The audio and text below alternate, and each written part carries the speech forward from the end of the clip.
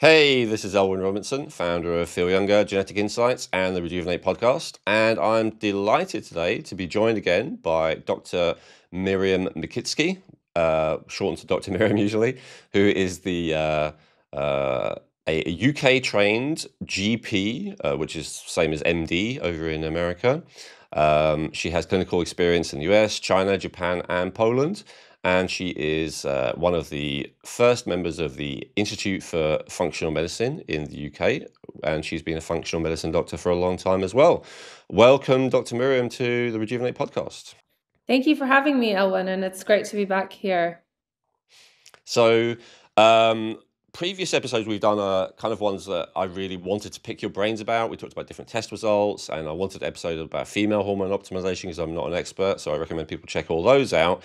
But when I asked you what would you actually like to talk about, you said you'd like to talk about skin health, and tell us why this is something that you wanted to discuss today. Well, to be honest, most functional medicine doctors specialize in one particular area. They use kind of the same framework where we look at gut health, adrenals, and we're going to get into all of that. But usually, just to stay up to date with the latest research, it's always good to pick like a specialty area. And over the years, because I've seen so many patients with autoimmune disease, skin conditions often come into that, and so I have developed a bit of a special interest in skin because of that, and also from the anti-aging point of view, I've just found it a really fascinating area because, even if you look at longevity podcasts and these like longevity projects, people actually can reverse aging in their skin very quickly compared to other organs. So, and I think then people feel better about themselves, really helps with mood and well-being. So I've just found it's a very interesting area to integrate holistically into a functional medicine practice, and yeah, so that's how I got into it and why I thought it would be an interesting thing to talk about. Yeah, definitely. And I know, I call my brand Feel Younger because I do think how you feel is more important than how you look. But of course, how you look affects how you feel. It affects how people treat you. Even as myself, as an anti-aging person, I know if my face looked really wrinkled, a lot of people would take me less seriously. So, it is very important. So I know that you're quite familiar, well, very familiar with Chinese medicine as well. There's something I heard in Chinese medicine. You can tell me if you agree or if you think it's wrong. That if you have skin issues, it's actually a sign of relatively high health or vitality because it means that your body is kind of um, only suffering on the most external level rather than a deeper level, like the heart or the kidneys or something like that. So I've often told people that, not as a authoritative thing, but just as an anecdotal thing to kind of cheer them up if they're skin issues. I was like, look, it could be worse. I mean, it shows a relative strength in your system, maybe. What's your take on that take? Well, it's interesting because I'm actually doing a TCM dermatology training at the moment, and uh, in TCM, they do divide skin issues into kind of three layers into how you're actually treating the skin disorder. So I agree, most cases of acne, psoriasis, initially you do start by treating that external layer, and you're hoping that the condition hasn't gotten bad enough that it's affected the deeper layers. But in quite severe cases of really any skin issue, any problematic skin issue, it does actually involve the organs, and often kind of that second, so that first layer where you're just trying to treat the external and like drain heat, um, is that first step. And in most cases, actually, I would say people's conditions improve and they sometimes don't need to go much further than that. But then I would say, if you take it a step further, we then really do need to look at the health of the zangfu and the other organs, and really try and work on that in a deeper layer. So I agree with you, but then I think in some cases, particularly for example, like serious cases of psoriasis, you have to actually, it is a manifestation of what's going on way deep into the surface. Yeah, okay. All right. So it really depends. That makes sense.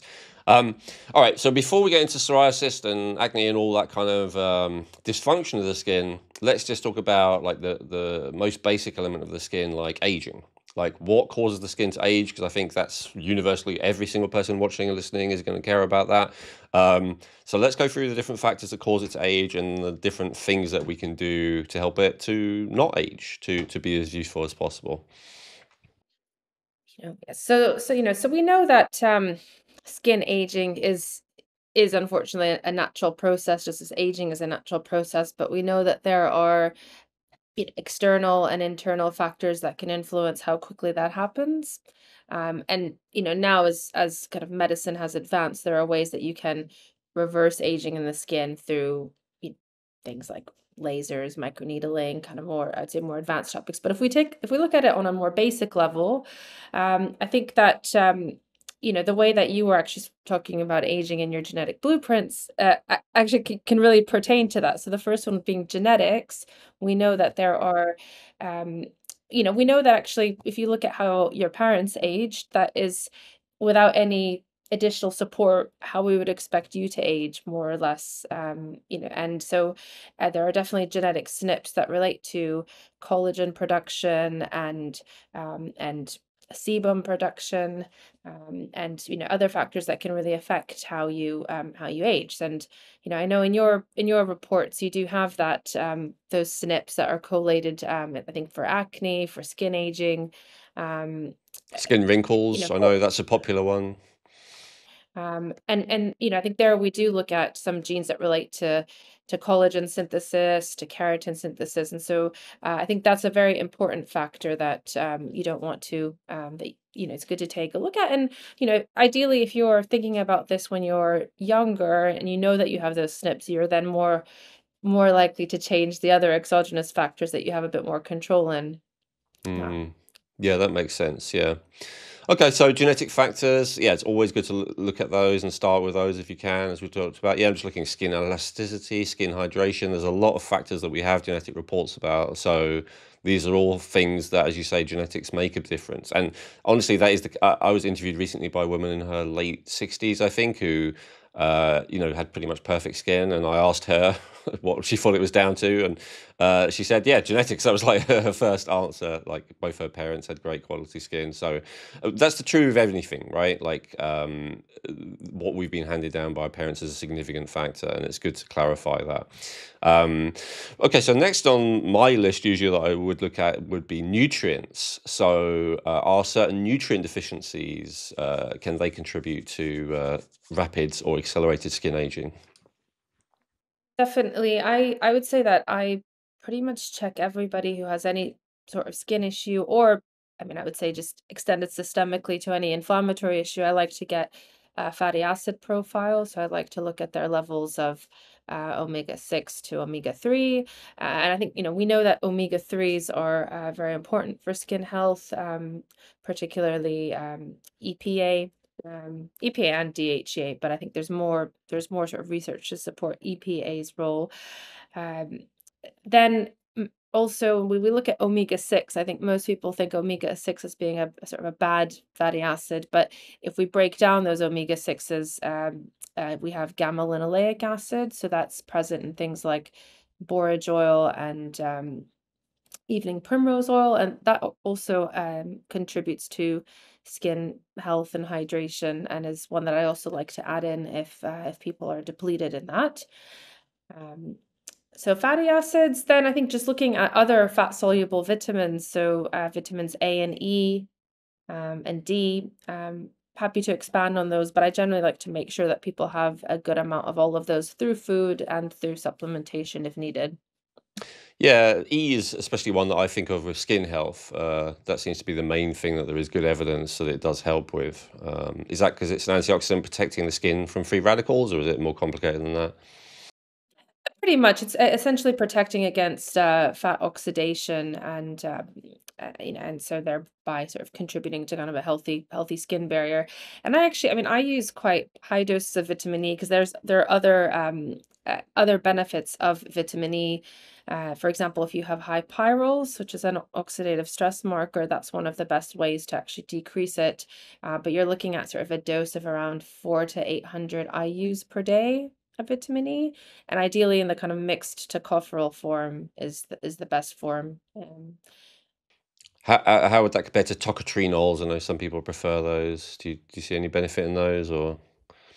I've used tocotrienols. I haven't really noticed too much of a difference, and so I've normally just stuck to mixed tocopherols and or I mean even actually including things like cod liver oil and foods that are rich in vitamin E.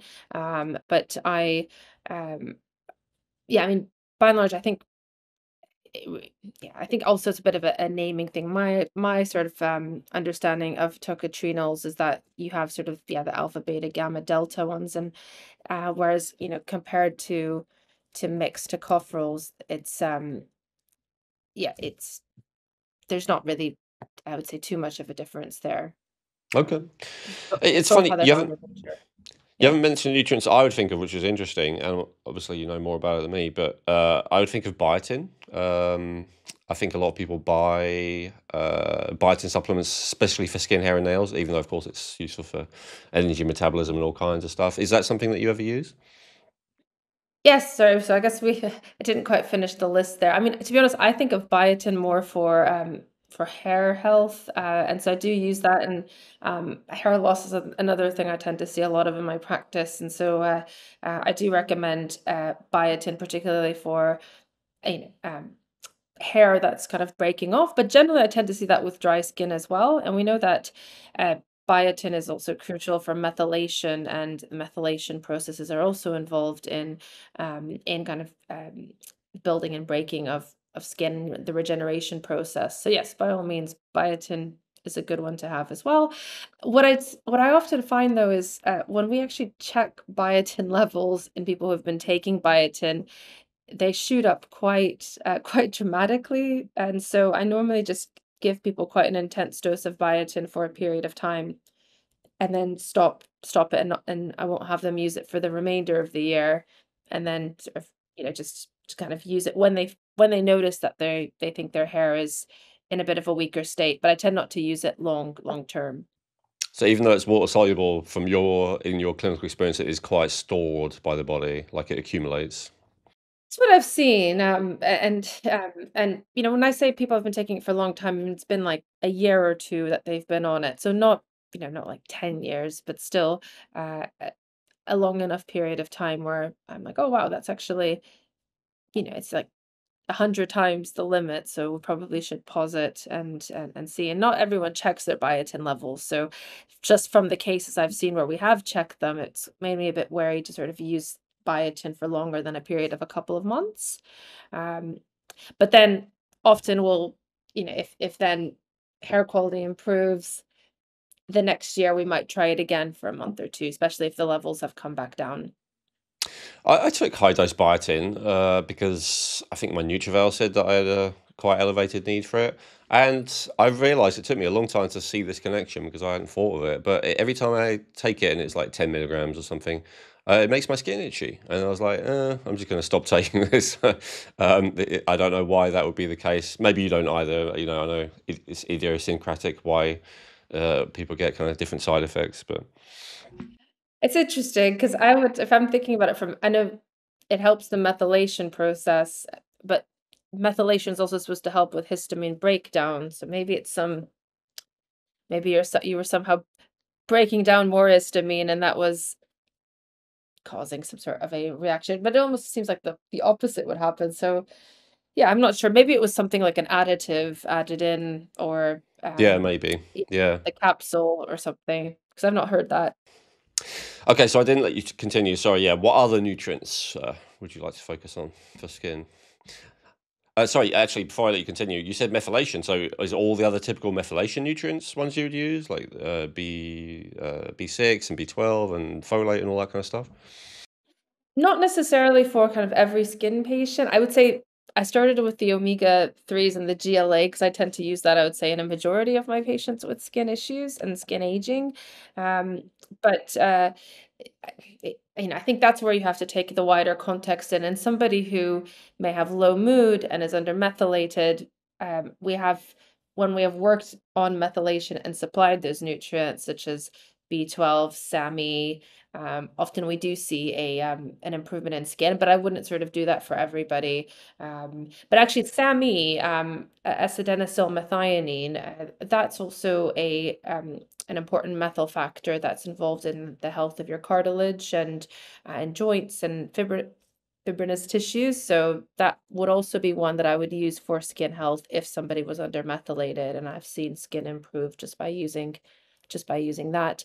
That maybe wasn't the main goal, but for example, people would say my mood improved, but oh, I noticed also my skin looked a lot better. Interesting. And that is one that people have to be careful, not just use willy-nilly, right? I know it can have side effects, and I think in some countries it's is it prescription only, Sammy? I think.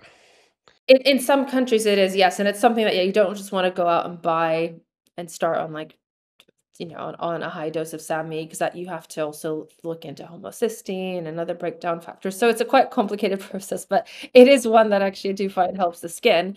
One that I should actually go back to, vitamin D.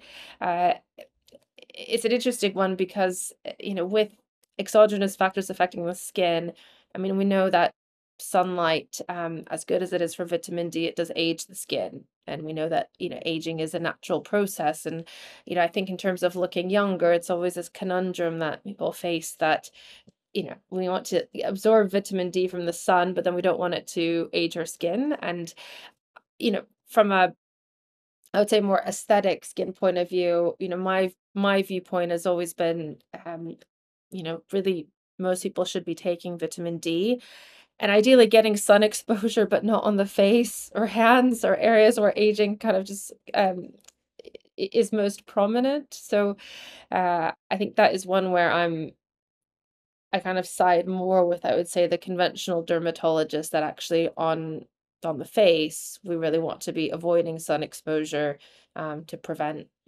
wrinkles and that's one where I think people just also haven't had the right education because uh, i- i- you know everyone's like, okay, wear sunscreen, but I think there need to be quite a more stricter sort of requirements of how to avoid the sun to avoid facial aging. Yeah, I think, I know a lot of people in my kind of world would say the sun is only damaging if, right, like if you have excess free radicals or if you have too much seed oil, built up underneath the surface of the skin, the adipose layer, all this kind of thing. But I have to say again, experientially, it is people who are very pale and who have been very pale all their life who seems to have the best quality skin, like the least damaged skin. So that does indicate to me that the sun is damaging the skin or aging the skin, let's just say, in the majority of cases. So yeah, I kind of agree with you anecdotally about that. And I use a vitamin D lamp rather than a supplement these days. But again, I'll apply it to the center of my body. I'm not trying to get my hands or face or anything because the idea is your center of your body doesn't get much sun usually, so it's not excessive. That's the idea. Exactly. No, I agree with you there. And I think, your point about antioxidants, by all means, and I think they've actually even done studies with certain antioxidants like pycnogenol from the pine bark that, for example, people who take that regularly had much lower incidences of melanoma and other skin cancers. And despite getting sun exposure, like these studies were done, I think in South Africa and areas where they do get a lot of sun exposure.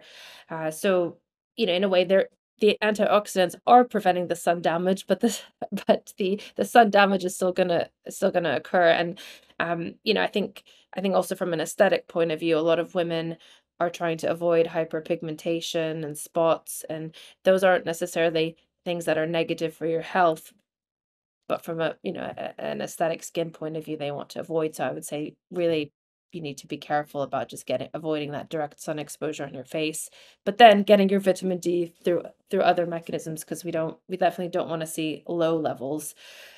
Low levels of vitamin D are linked to pretty much any skin condition, psoriasis, eczema. They've shown a direct correlation with that. Mm. I saw a map recently of the US of incidence of melanoma mapped onto the different states of the US, and the more northerly you got, actually, the higher the incidence of melanoma, and the southern states all had a lower incidence. and then it was juxtaposed against a map of blue light exposure. And the more blue light exposure, which again was higher in the north, like there was almost an exact, I don't know, it can be correlation or causation, but there was almost an exact mapping of the more blue light exposure, the more incidence of melanoma. So some people talk about how, again, it's not the sun per se, but it is that the blue light exposure dysregulates our ability to handle the rays of the sun effectively. Now, that doesn't really invalidate your point because we're all so exposed to blue light these days that what you said is still true. It's that the sun would then still cause an issue. But I'm just wondering if you've heard of that theory and what you think of it. I have, and I mean, I do think that we know about how damaging excessive blue light can be for the mitochondria, and that's going to contribute to inflammation and aging. And so I think it makes sense to limit your exposure as much as you can. I mean, with those studies linking kind of skin cancer to those northern climates, I do think that there's we look at the rates of melanoma being linked to the amount of severe sunburns. And I think, again, genetics, if you're someone who, um, has been gradually exposed to sun or has lived in a sunny climate, your body's going to have those defense mechanisms and actually it might be able to kind of handle that sun damage a bit better. I think what happens a lot of times with northern Europeans is that they avoid the sun or they don't get as much exposure, and then they get a lot of it. They get a severe sunburn and they have a lot of free radical creation from that, and then they're more susceptible to melanoma. I'm very what's the word, Asperger's about it. Like when the sun starts coming out, I go out and I do 1 minute on each side, and then a couple of days later or a day later I'll do a minute and a half on each side. I very gradually build it up, but I realize not as many people are as what's the word, hyper controlling or whatever as that. And yeah, as you say, when it's sunny, they just go out and lie in the park or on the beach for all day and then get burned. So that's a good recommendation then, right? Gradually increase your exposure over time.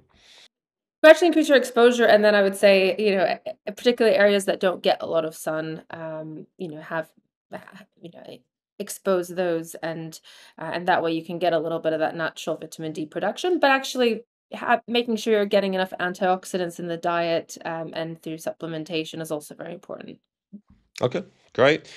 So nutrients. Another nutrient I think of skin aging I hear a lot is collagen. What's your opinion on collagen? And I guess vitamin C and stuff that is related. That help promote its production. Yeah, so collagen's very important for skin elasticity, and I do recommend that people are getting enough of those amino acids that are necessary for collagen production. Um, in terms of like actually supplementing collagen, I haven't. I mean, I take it, but I haven't had somebody who's directly told me that, oh, I started to take collagen and I noticed a big difference in my skin elasticity. So I think it's one of those that I think it's about making sure your body can synthesize collagen on its own, which, uh, so kind of more of the amino acids like lysine, leucine, proline, arginine, um, making sure that you just get a good variety of them. Um, yeah, but I wouldn't say collagen would be kind of the number one thing I would recommend to take orally. I just think that there's still bit of mixed evidence if it's actually going to directly improve your skin elasticity. I think the other thing is, of course, if your digestion isn't great, then are you really going to absorb that collagen? I think is the other issue. Yeah, fair enough. I mean, honestly, again, anecdotally, the benefits I've heard for collagen are more people feeling more relaxed, probably because of the glycine and the proline, and then people saying it helps their gut health. But some people do claim that it's helped their skin. I guess it's hard to say without, as you say, more evidence accumulating. Okay, any other nutrients that you like to focus on? Vitamin C, you pointed that out, that is very important for collagen production, and it's one that's also a very important antioxidant for skin health. I like to try and get people to actually have good food sources of vitamin C or even like food derived vitamin C. So either from like rose hip or camu camu. A lot of my patients can't really tolerate ascorbic acid or they find it quite irritating to their stomach. So I don't use a lot of that form of vitamin C in my practice, but um, liposomal vitamin C and then the food derived vitamin C, I do recommend for skin health for really the same mechanism for its antioxidant properties and then for the collagen synthesis. Nice. Yeah, one thing skin health related, I noticed when I was really ill a few years ago, my eyelids just started to droop. Um, and I hadn't had that before, and it's still the case. They haven't gone back. It's not bad enough that it's, gets in the way or anything, but like what causes something like that? Is that a collagen issue? Is that something else? Do you have any idea about that? I know a lot of people do surgery. I've never had cosmetic surgery, and I very much doubt I ever will. So that's not really an option. And even if I can't fix it, I was just curious what made it happen in the first place, like how it just suddenly would droop in the course of a few weeks.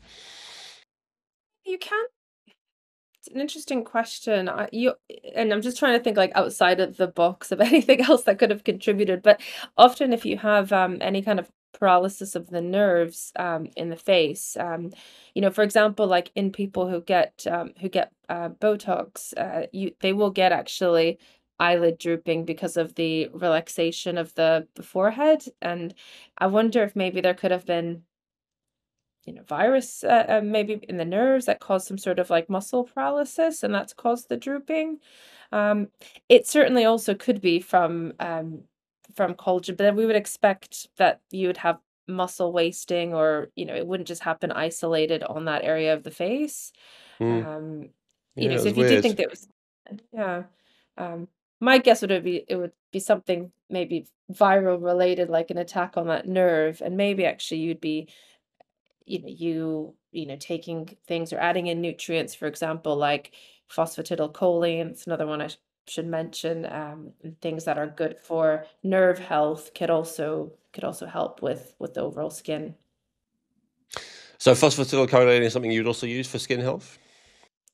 Yeah, it's interesting because it's hard. I think there's so many nutrients that contribute, and I think we can expand on this that there are also other conditions that can cause skin that can present with skin issues like dry skin and thyroid. So I normally have to think of it as a condition, but and or the area and then correlate it to the skin health. But certainly phosphatidylcholine and choline is very important for cell membranes and is also yeah important for kind of that fatty layer of the cell membrane and also contributes to good skin health.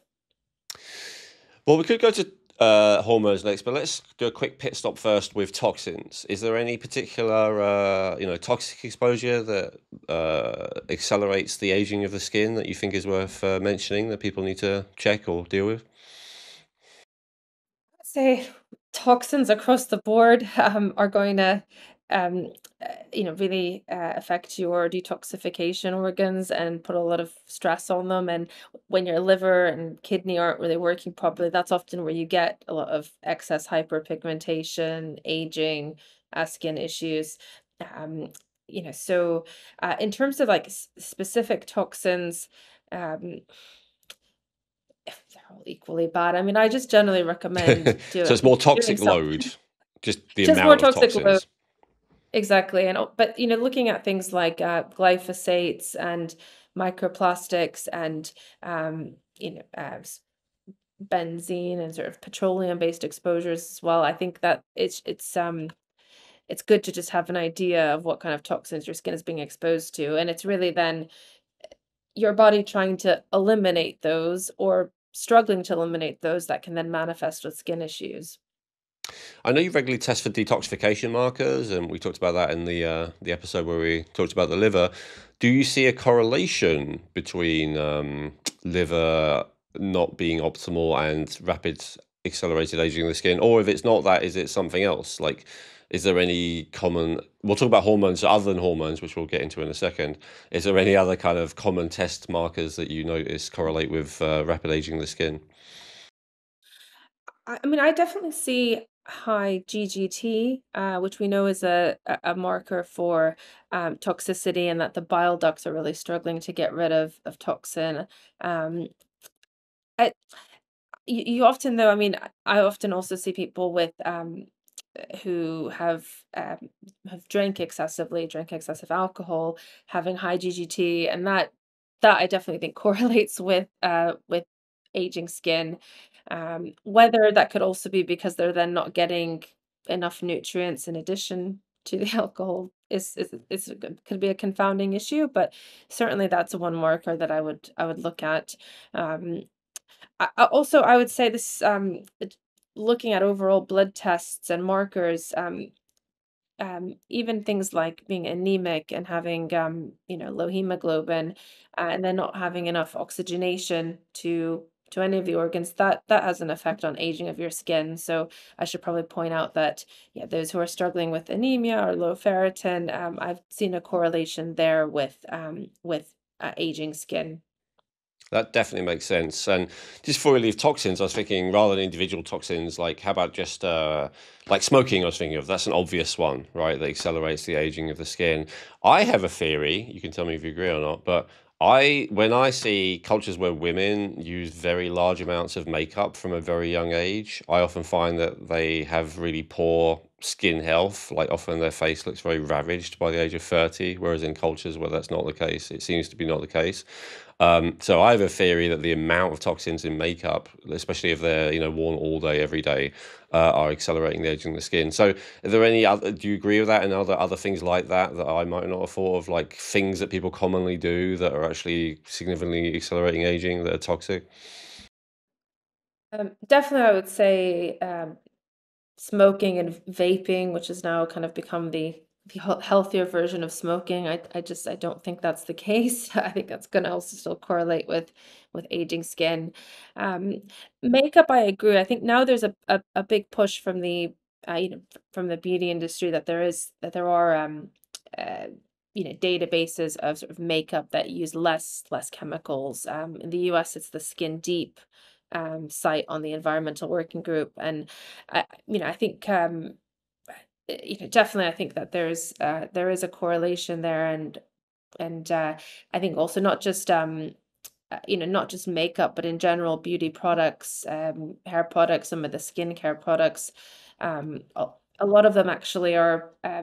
Some of those chemicals that are used, they get rid of oil on the face, but they're just very harsh, and that also contributes to aging. And I think just I think also with skin, it's your daily routines with it are very important. So, the way that you are, some people look at how they condition their body and their exercise regimen. I think you have to think of skin in a similar way. So making sure that you're using sort of gentle things to get that excess skin layer off and those dead skin cells, and using kind of non-toxic materials to clean the skin, but then also adding in some of that moisture and trying to protect that skin barrier. I think that art is kind of being lost, and people are wanting more kind of quick fixes and procedures that can lead to it. And I think actually get worse outcomes. And I mean, we can go into this, but when we talk about more like aesthetic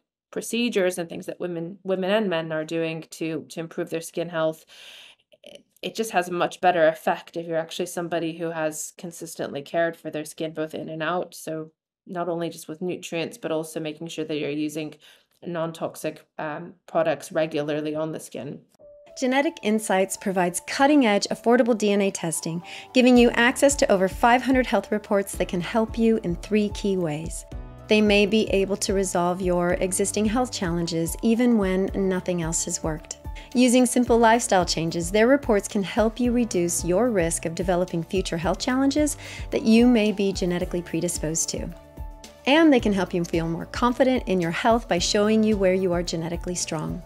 Unlike most other genetic health testing companies, Genetic Insights tests over 83 million different variations in your genes, guaranteeing 99.7% accuracy across all of their DNA reports. They cover almost every aspect of health, including digestive issues, cardiovascular health, weight loss, hormonal and blood sugar balance, as well as nutrient needs, allergies and intolerances, and so much more. Using their system is quick and easy, and reading the reports is simple. If you've done an Ancestry DNA test, you can simply download your raw DNA data, upload it to the Genetic Insights platform, and within a few hours you will have access to genetic reports which give you a risk score for each specific issue and scientifically validated recommendations based on your individual genetic profile. Everything in your reports are based on scientific studies, and there are citation links throughout every report. If you are serious about optimizing your health and wellness and feeling great, then getting access to your Genetic Insights reports may be the most important health investment you will ever make. In the reports, not only will you gain insights into how to overcome existing health challenges and avoid future issues, you'll also discover which types of dietary, lifestyle, and even supplement protocols are best for your unique genetics. To get your unique genetic health reports, go to geneticinsights.co and use code Rejuvenate to get 20% off today. That's geneticinsights.co using coupon code Rejuvenate to get 20% off today. I have to say, just to be honest, my skepticism, and you can tell me if I'm ignorant or wrong, but when I see people do all this kind of stuff with their skin and their face, like, as I said, mine is okay given all the health challenges I've had for someone in their mid-40s. I've never done anything for my skin, ever. Like, the only thing I've ever done is like put oil on it, like sometimes coconut oil or something like that. Like, it just seems to me in a way that the more you're messing around with it, the worse it gets. The more you're using all these different products. And again, I may be ignorant because maybe there are good products that actually make it better, but it just seems like a lot of the time, maybe most of the time, all the messing around people are doing is not actually helping, and that people who don't do any of that are actually better off. What would you say to that? Yeah, I mean, I have to say, I think if you're putting, let's say, makeup on the skin, you have to have a good regimen of taking that off. Yes, Otherwise, okay, you're so gonna have that's buildup in that dead skin. that makes sense. If Um, you're doing makeup, then you've got to have a regimen. You're right. Yeah. yeah. Yeah. Okay. Fair Uh, enough. but then likewise, I would say if you're, let's say, putting on sunscreen, even a zinc oxide or non-toxic based one, you also need to be removing that. Otherwise, you get dead skin cells that can then lead to um, the pores being clogged, bacteria proliferating, and then more acne. But I think, to your point, I do think that people mess around too much with the skin, and but maybe in your case, it's just that you haven't really put much on there, and you're eating a Yeah. high Never. antioxidant diet, taking the right things. So actually your cell turnover is actually working quite well. Um, but I think from your point about, women and makeup, I think part of the problem is women are using too much from a young age. That's affecting probably the health of their detoxification organs, but it's also leading to, if it's not being cleaned off properly, it's leading to a lot of issues with gut skin microbiome and clogged cell pores and dead skin cells. That makes sense. So yeah, I think I was speaking a bit from male privilege there of not having to wear makeup. But yeah, I understand if you do have to for cultural reasons or whatever, then what you're saying makes a lot of sense. You got to remove it properly and all the rest of it. Yeah, thank you for clarifying that.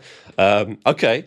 Any other common toxins that, like when it comes to skin, I would think of like what people wear being quite important. So both the materials that they're wearing, like for instance, if it's polyester, their skin can't breathe, and then also like if they're washing their clothes in highly toxic stuff, then like if I wear clothing that has been washed in some kind of normal brand's laundry detergent or whatever, my skin will be irritated. I'm amazed that everyone does it all the time.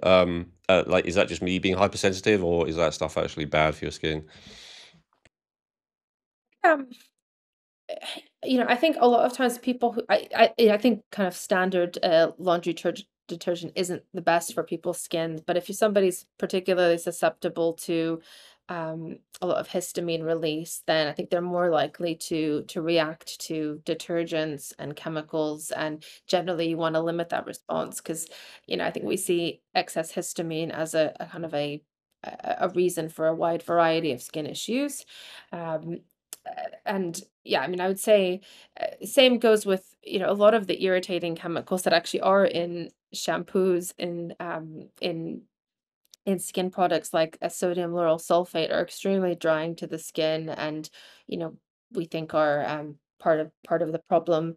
Um, but yeah, I would say it's a tough one because I think your reaction from an immune point of view really depends on your own immune system, and one of the things that often I'm trying to do in practice is help to balance that response, so even natural things in the environment like tree pollen and certain plants can cause massive reactions that can present with hives, rosacea, other skin issues. So it's a tough one to kind of pinpoint a specific chemical, but of course, I think testing your skin's reactions to many irritants using like immunoglobulin tests is a good thing to try and figure out what the trigger is.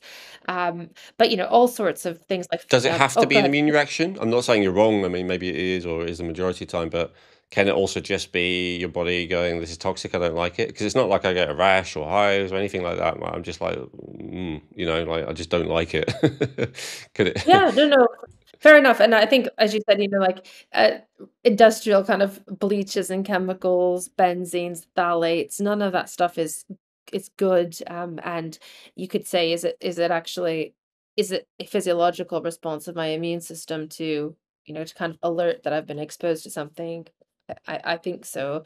But there are obviously degrees to of reaction, I think, based on someone's genetics and methylation and how they release and break down histamine. Yeah, and I do have reaction to some stuff. I recently realized grass bothers me, cut grass. So I do have that histamine response. I'm just saying I don't really get it to those chemicals. With those chemicals, I just kind of smell it, and I'm like, "Ugh, I don't really want that." It's more like a visceral reaction rather than allergy. Um, okay, so yeah, very interesting. Well, I'm sure we could talk about toxins for a lot longer, but let's go to the next one that you said, which is the hormones. Um, so, what hormones are most important to balance for skin health? And then, I mean, you could even skip ahead a bit if you want, and you could talk about what hormones you maybe use to help skin, or we could do that afterwards. It's up to you. Yeah, well, I'd say all of them are very important, but definitely DHEA, thyroid hormone, estrogen, all of these are essential for keeping your skin, elastic and hydrated and in good shape. And so, So, often so we, sorry, let's yep. go through one at a time. So, thyroid, I'm heard of. We talk about a lot on this channel. At least dry skin, energy for every cell in your body. Everyone listening who knows my work at all is probably not going to be surprised by that one. But DHEA is interesting. I think that deserves more explanation. And also estrogen. I know a lot of people who listen to this channel are not a fan of estrogen. Some of them even think it's bad. The less, the better. I don't actually subscribe to that. I have to address that before. But could you talk a bit more about those two, DHEA and estrogen, and how they're positive for skin?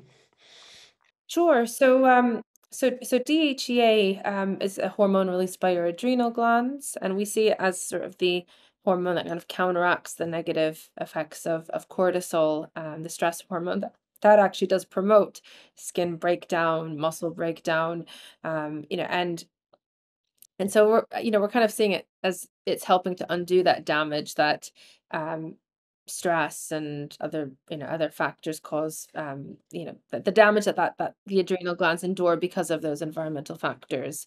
And DHEA, just like just like the sex hormones, decreases sort of after the age of 35, um and so and often I see people who are on hormone replacement, they will have estrogen, progesterone, but no one's checked their DHEA, and that's almost zero. And I do see that correlate not just to dry aging skin, but also low energy, lack of vitality.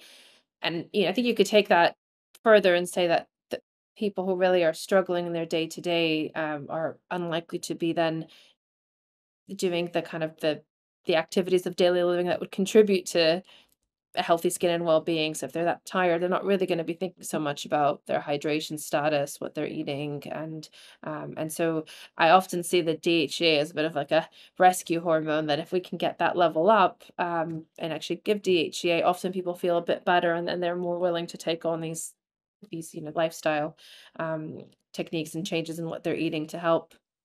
That's interesting. Okay, that makes sense. And what about the demon estrogen? Tell us about the benefits of estrogen.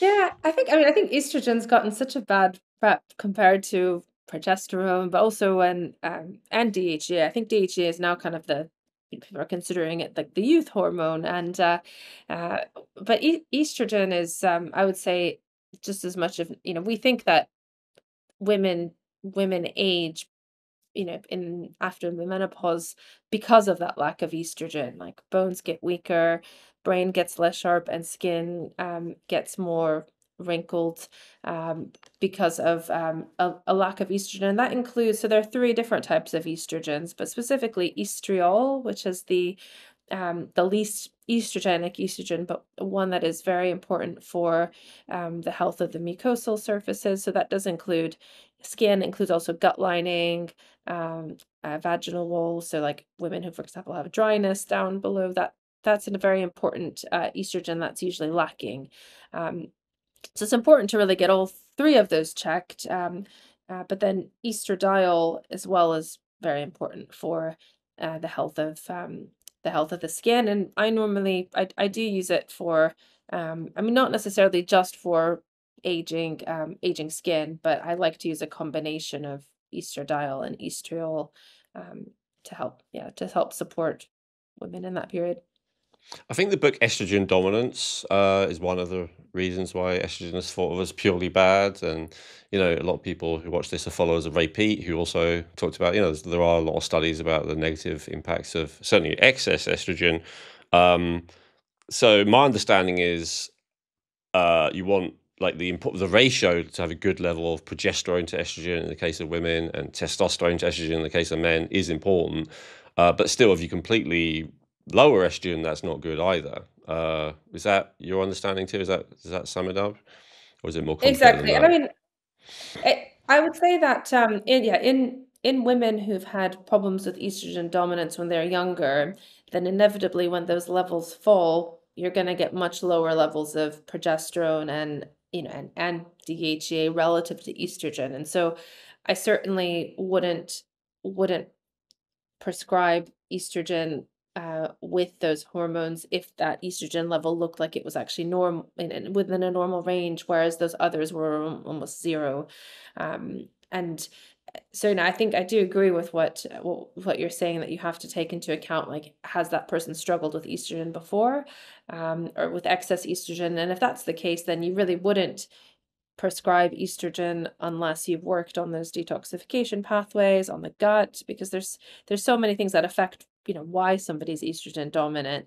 Like for a majority of women, it's actually bacterial overgrowth and gut issues that cause them to, that basically prevents them from being able to excrete estrogens from the body. The estrogens recirculate. So that needs to be addressed before adding in any estrogen. And I think that's why HRT is sort of not done in the correct way by many members of the medical community, because they just don't really see those upstream effects. Yes. Resolve this one for me, because I've seen conflicting views on this. I know you're up to date on a lot of the latest research. Um, my understanding still is that estrogen is what is responsible for a lot of feminine traits. So same with testosterone in boys during puberty, estrogen goes high in girls during puberty, and then it leads to a lot of the female physiological traits. But I've seen some people say that no, that estrogen is not true. Estrogen isn't the female hormone; it's actually progesterone. And I was like, I don't think these people really understand the physiology properly. Like I remember listening to bioidentical hormone doctors talking about how they could even help, women have more feminine facial features, for instance, by using different types of, balancing different types of estrogen and stuff like that. Like it has a huge impact on your appearance, even down to facial features.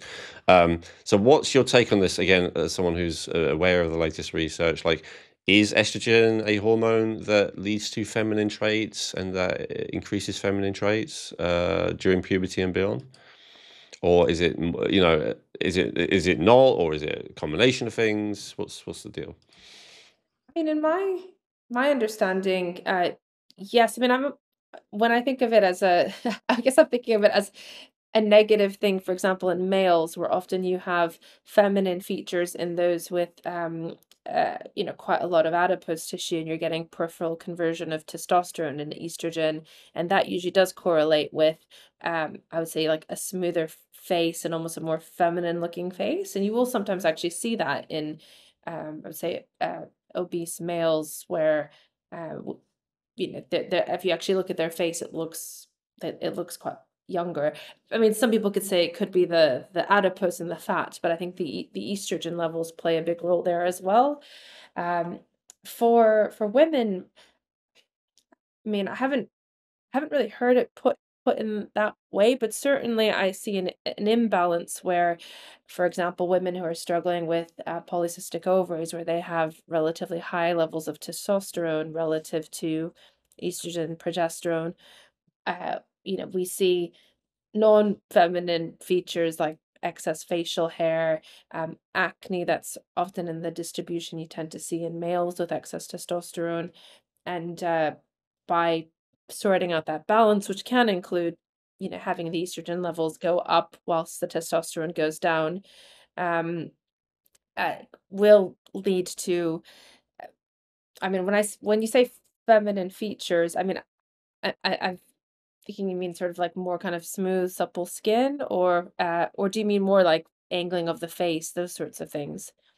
No, I think it's more the former, what you said.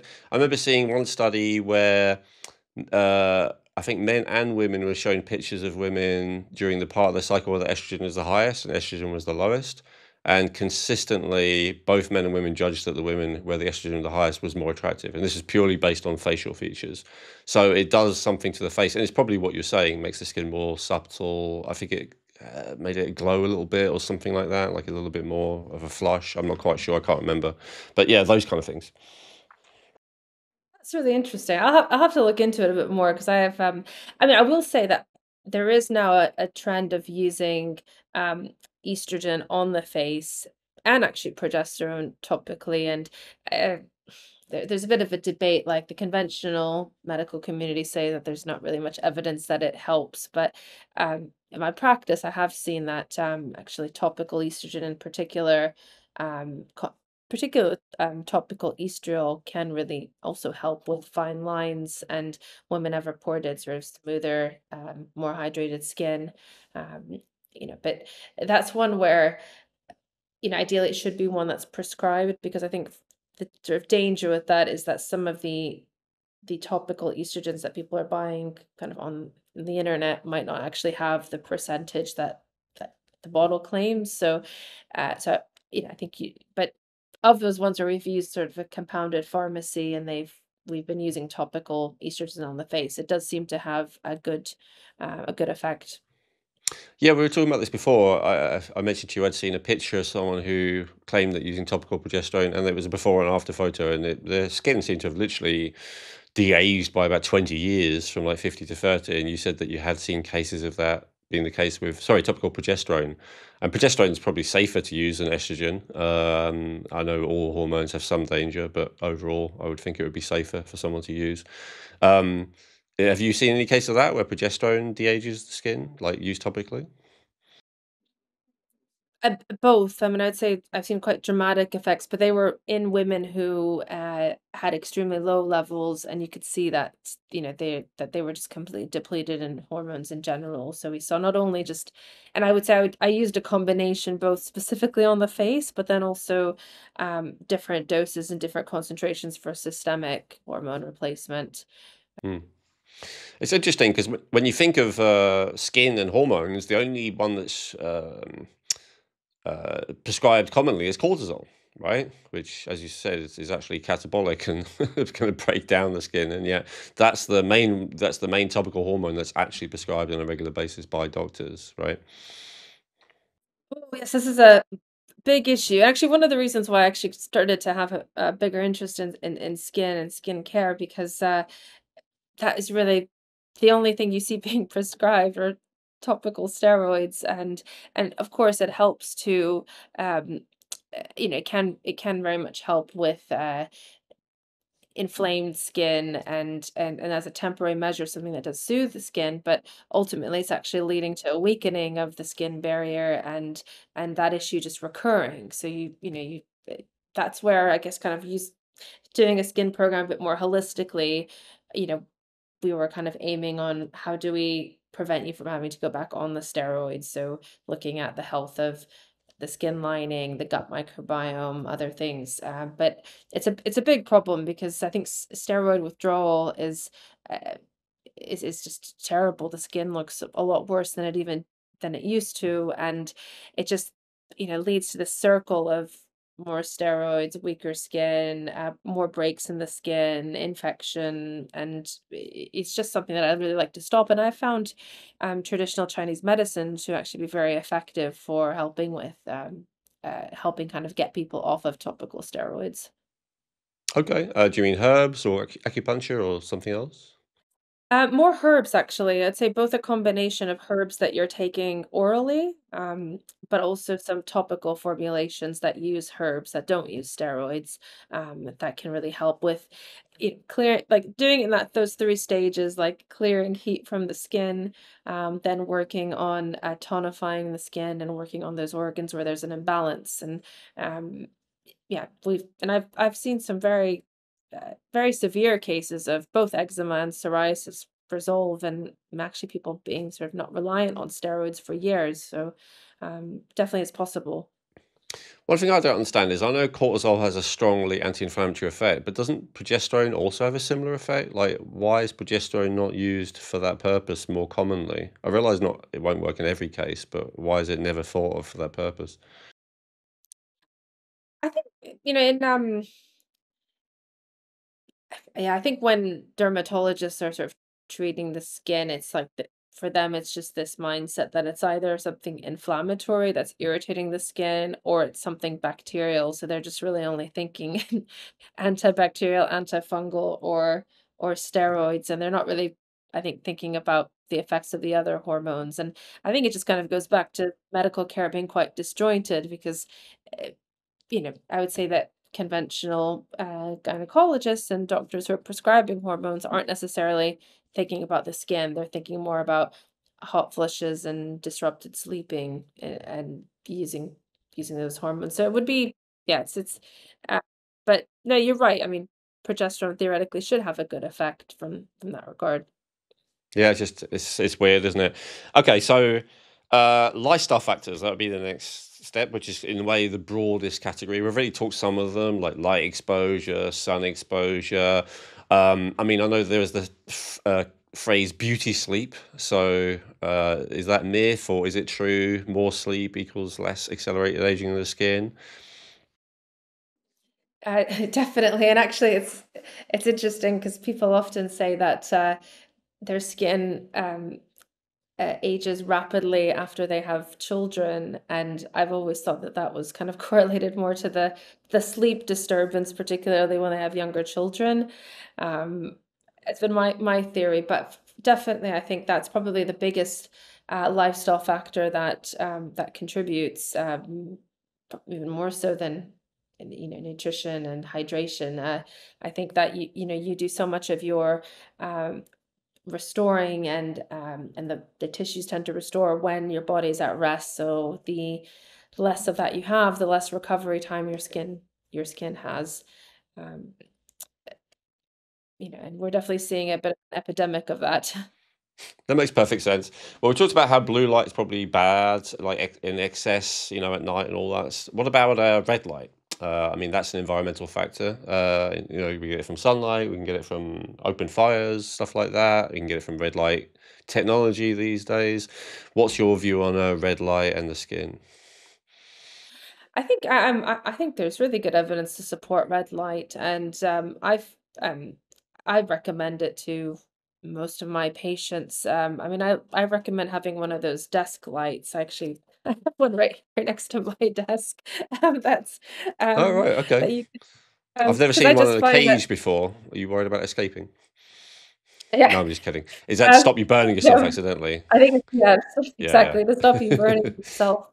Okay. Because I think when you start telling people about red light and these devices, I often get this like shock factor, like, oh, I can't spend like thousands on like a red light unit and having, kind of this chamber. And it's like, no, you can just even get a desk one and they're not that expensive. But I find for both the skin and the eyes, it's a good thing. And I try to, because I see work a lot on my computer, so I try to take little mini breaks and just have the red light on my eyes and face. And I think it's a really good adjunct to neutralize the blue light. Excellent. And there is evidence about, it helps with collagen synthesis and speeds up the detox enzymes that help to clear away the toxins building up and all that kind of stuff, right? So it has numerous benefits from skin health from what I've seen.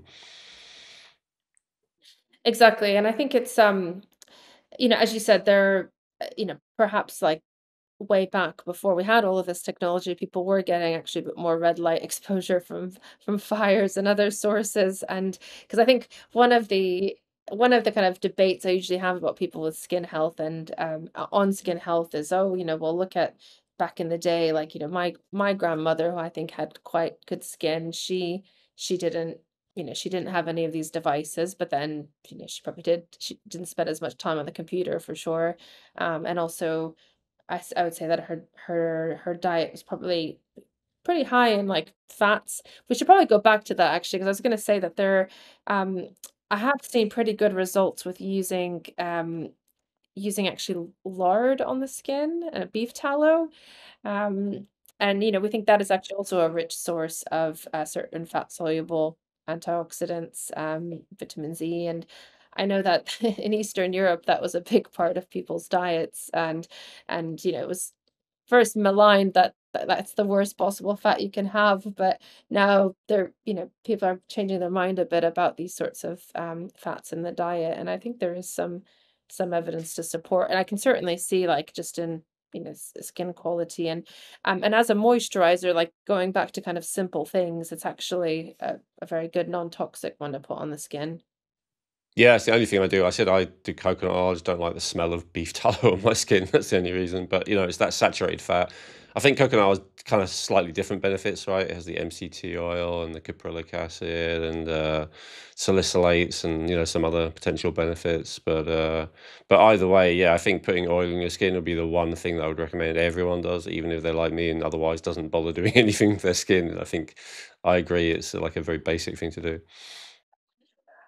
But yeah, more to the kind of the modern, the new age, I think the red light is a good adjunct that I would recommend. And actually then also on sleep and skin, and fabric, this is more anecdotal, but I have seen that like sleeping, for example, on like silk pillowcases is not as abrasive to the skin as certain other pillowcases. And um, I've at least anecdotally heard from my patients that they do feel like that they notice differences in like the amount of fine lines if they're sleeping on silk compared to regular cotton. I think the other people use more synthetics, things like satin, but I would just say then I'm not sure if that's really going to be so good with the skin breathing and that being a more synthetic fabric. But that's another thing to just think of when you're sleeping that could have an impact on your skin.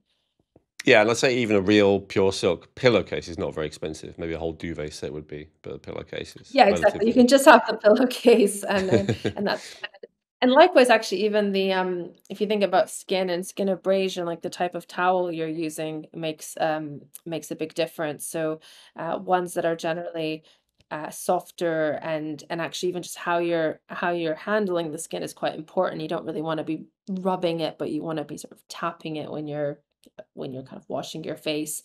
I mean, all of these things take should be taken into account when, with skin. That makes perfect sense. In terms of lifestyle stuff, I was just thinking, like, probably the number one thing that I would do for skin health actually would be sweating. I just feel like opening the pores and letting all the toxins, or as much as possible, that's like there's a kind of a lot of lymph channels underneath the skin, right? So like clearing all those out regularly so that it doesn't get overloaded and blocked and start to cause skin irritation. If I were to think of one thing that I do put effort into very regularly that maybe is helping my skin health, that's probably it. It's probably sauna. These days, actually, I do hot baths because I do like bath bombs with sodium bicarb and citric acid to create some carbon dioxide, which is also good for the skin. I understand. I'll get your take on that. So yeah, but let's start with a simpler version first. Sweating. What's your take on sweating? Good for the skin? Definitely. I should have said, was gonna say that's often why a lot of people who don't do very much for their skin, but they exercise, don't have a lot of problems. I think, and especially people who are able to sweat, because you have the opposite problem as well with toxins that some people just can't break a sweat, and that often does correlate to poor skin health. And so one of the things that I'm trying to work on is inducing that sweat. Uh, but I would say, yeah, I think that exercise has so many other benefits, but just the fact that it is stimulating the sweat and you're eliminating toxins through there will have a good effect on skin health. This is where kind of the sunscreen conundrum comes in, because um, I sort of do advocate that you're protecting the face. So at least if you're not going to have enough sunscreen on the face, but you want to induce sweating, you should at least be wearing a hat and then using kind of a non-toxic type of sunscreen on the face.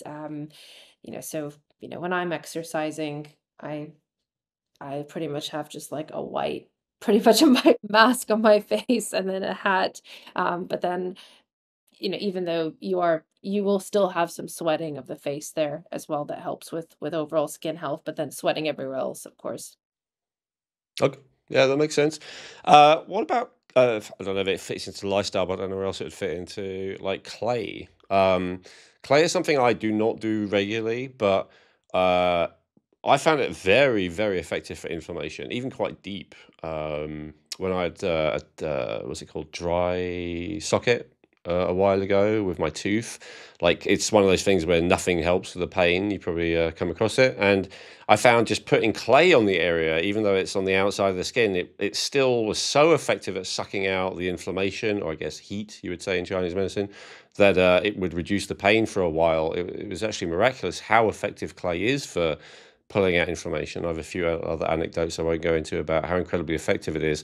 So, as I said, I've never really bothered with the skin, but I'm trying to think, like, if I had inflammation in my skin and I wanted to deal with it, probably clay would be one of the first things that I would personally think of. So, what's your opinion and experience with that? Uh, Definitely, I would say both topical and actually in some cases oral, like things like oral gypsum things, are extremely heat clearing, and I do recommend those types of like clay masks and things on the skin. Normally, I combine it with some other Chinese herbs that are heat clearing as well, but I usually recommend there's some Like, sorry, just clarify, stronger ones. mixed in with the Mhm. clay, like it's a mixture, like herbs and clay? Yeah, Huh, never heard of yeah, that. and then kind of put on as a facial mask. I've used that. I mean, because I did some skin training in Korea last year, and they used these gypsum and clay mud masks, particularly for you know uh, any condition where we thought there was a lot of heat in the skin. And but it was one where you'd have to kind of regularly come in once a week for, let's say, 6 times. But when they were at least showing the case studies, it had a really significant effect, even for, I would say, quite severe cases of acne. Um, and but again, it was not just the clay mask; it was the whole regimen of making sure the skin is properly cleaned, exfoliated, like gently exfoliated, um, mask, red light, and then a good sort of oil and hydrating agent after that, because a lot of people find clay to be quite drying to the skin, so you then have to just make sure you're moisturizing it with the right ingredient. Yeah, that makes sense. Okay. Now, you mentioned earlier how the traditional dermatologist is pretty much only going to see it as either inflammation or an infection. And, step six in my system is infection, especially chronic infection. I guess it's usually a chronic infection that would cause a long-standing skin issue. So, tell us about that. A lot of this lifestyle stuff may not be enough if there's an infection at the root of it, right? Exactly, and I mean, even I'd say deeper down, like an infection in, let's say, the gut, or SIBO, or not just, let's say, that your skin is blocked and you have a localized infection, but I think that I always start with the gut in skincare, and that's where if somebody is having a lot of digestive symptoms and they have skin issues, then we first work to clear any excess bacteria, any excess candida or parasites. And even just by doing that, we often see uh, uh, major improvements in the skin. And interestingly, a lot of the herbs that are used as antimicrobials are heat clearing herbs from the Chinese medicine sense. So it actually kind of fits together. Hmm. Yeah, so we talked a bit about Chinese medicine. Actually, no, before I get to that, sorry. Yeah, let's talk about infections a little bit. Okay, so gut infection. Is it ever a skin infection? Is it ever, like eczema, psoriasis? I think psoriasis usually isn't. I'm trying to think. What kind of skin issue is an infection from your experience? Is there anything?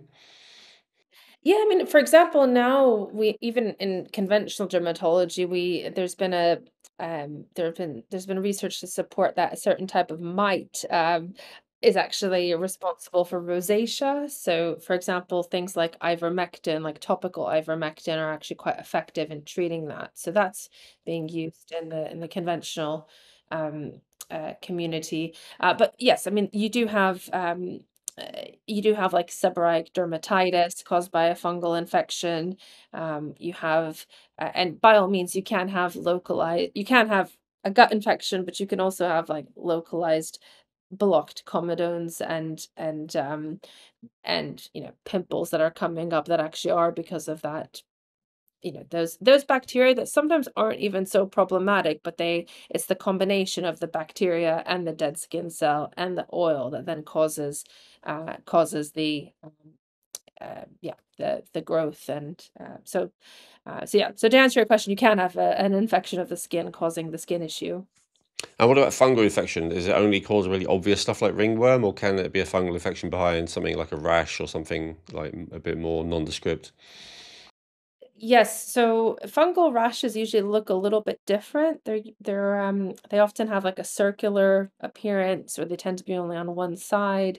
And all sorts of there are many types of fungal infections. I think tinea and ringworm is sort of the one that most people think of, but seborrheic dermatitis, where you have kind of that oily scaling on the skin or on the scalp, is thought to be fungal as well. Um, and that's where actually working on the gut microbiome, where your good bacteria are supposed to help you fight off fungal infections, is that's why it's important to address that to treat the fungal infection as well. Mm. Okay. And just before we get to solutions, the last step in my system may not be relevant to this, but like emotional or psychological issues, do you see a correlation there? Do you ever work on that level, or is it not so relevant for skin issues?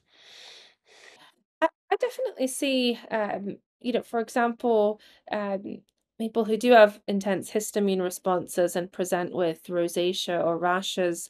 We know that emotional factors can lead to that release of histamine. So, I always address it. I mean, it's because I guess I'm usually not seeing somebody just for the skin health. There are other factors. So typically there'll be some element of adrenal dysfunction there as well. So I often there try to address, is your body in this like fight or flight response? How are you handling stress? And I think we certainly see differences in, like, let's say, the degree of rosacea, or the degree of a histamine response by working on calming down that nervous system.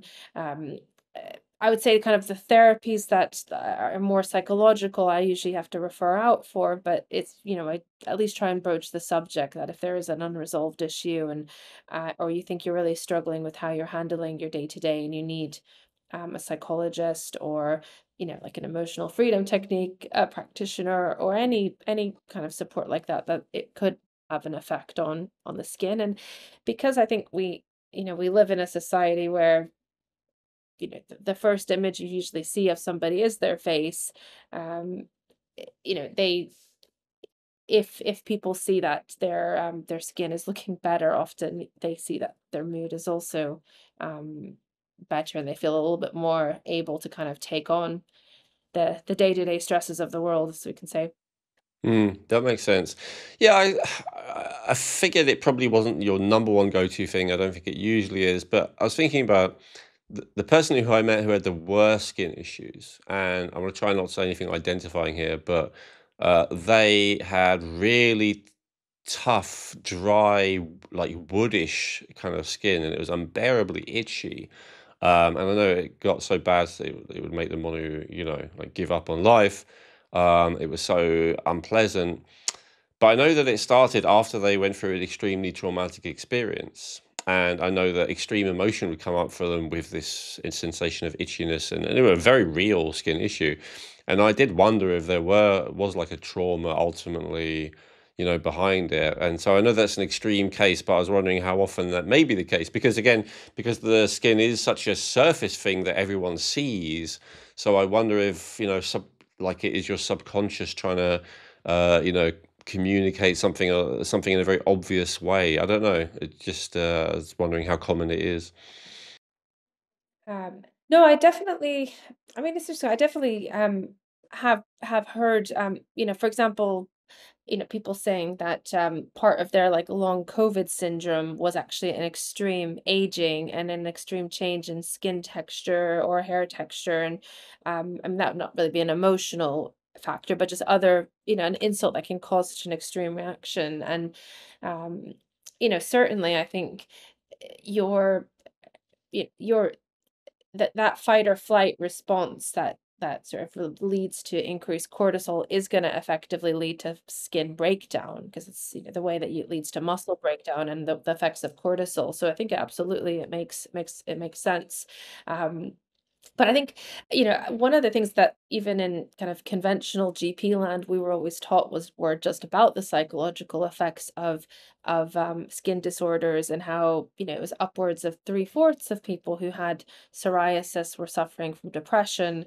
Um, and just to not kind of, to because I think we we think of it as, maybe this superficial thing that, oh, I'm because my skin doesn't look good, I'm not happy, and that's in a way me being a bit superficial. But I think we can all think of people in our when we were younger who had bad acne, and most of adults who then have gotten past that always kind of remember that period of being a traumatic period for them. And it's so I think it's we shouldn't sort of like diminish the magnitude of how much effect it has on people's mental well-being.